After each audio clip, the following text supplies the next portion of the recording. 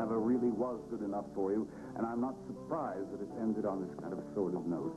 Father, I really don't want to talk about this now, all right? Yes, I understand, dear, I understand. But you just remember that all of this pain that you're suffering right now, it'll be well worth it when you are legally separated from that bum. I don't think you're the best person to give me advice about this. You're hardly impartial. Oh, I don't know. I think I'm a pretty good judge of character. Now, you just listen.